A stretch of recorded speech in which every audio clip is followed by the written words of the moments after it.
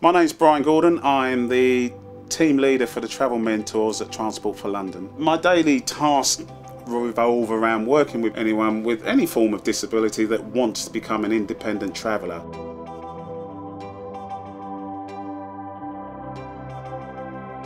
If you happen to be travelling on a bus and you feel unwell, always let the driver know on the bus. We don't mind stopping a bus at all. The customers are our priority, so we just have to make sure we are okay. In an emergency, we have to stop a bus and then just find out what's wrong with the person, if they need any assistance like police or ambulance. And then we made a code red, and then just they're going to let us know how long the ambulance is going to be. The reason we want you to stay on the bus is that there's CCTV on the bus is warm. We don't want you to wander onto the street and feel that you're going to be putting anybody out. The bus drivers are more than happy to assist you and to make sure your needs are met.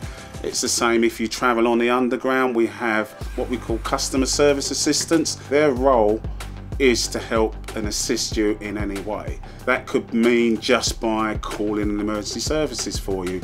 It could be to assist you to travel down to the platform. Always ask their advice and make sure they know what your needs are.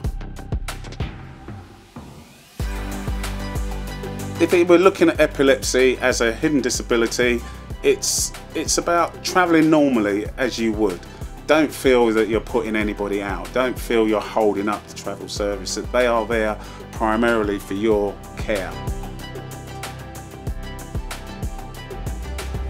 We recognise that many hidden disabilities requested the need to have a badge or something to denote that they wanted and needed a seat on a bus. The Please Offer Me a Seat badge was introduced. The feedback we've had from that has been extremely good and supportive. Currently over 90,000 people have applied for that badge and are using that badge on a daily basis. Anybody can apply. There is no means test or check made. Anyone can apply on behalf of someone else. If you're uncomfortable with a badge that says please offer me a seat, you also do get a card that you can keep with your Oyster card or your payment card, so you don't have to have a badge on display all the time. One of the support aids that we have available to us is the travel support card. The travel support card is an opportunity for you to write on that card a communication that you want to make maybe with the driver or someone at the station. On it you may just have your name and an emergency contact number. On it you may have a request to say, if I become unwell, could you call the emergency service for me? Anything you want to put on there that you wanted to communicate, especially to a bus driver, especially to one of our customer service assistants, you can have that if you're not able to communicate that verbally. Travel mentoring is about independence. The travel mentoring team are there to come out to you. We come to your home, and what we do is we listen to what your needs are. What are the barriers that prevent you from travelling independently?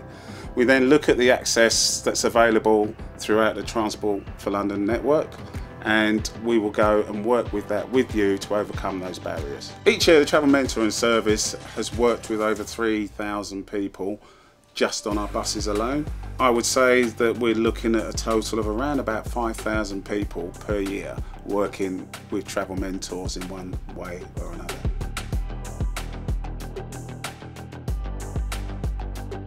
So coming in the future, we are still looking to improve access on all our network. And one of the ways we're doing this is the Turn Up and Go app. The Turn Up and Go app is being launched to assist those who wish to get up-to-date information about accessibility across the network. So keep an eye on the website, and it will give you the information for when it's released.